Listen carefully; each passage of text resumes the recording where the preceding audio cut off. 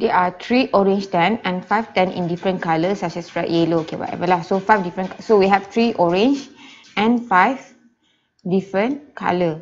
So the number of arrangement of all 10, 3 orange are required to be side by side, just the 3 orange.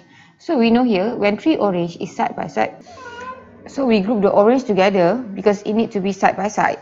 So we can see from the first row, we can see there is only 2 ways to arrange the orange, either to the left or to the right. So there is 2 ways or 2 factorial same.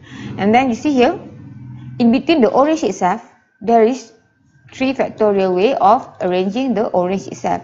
So since we have 2 rows, we have to multiply by 2. So because it can be either above or below. And then we see the rest of the 10, 1, 2, 3, 4, 5 can be anywhere. So times 5 factorial. So we get 2880 ways of arranging the 10.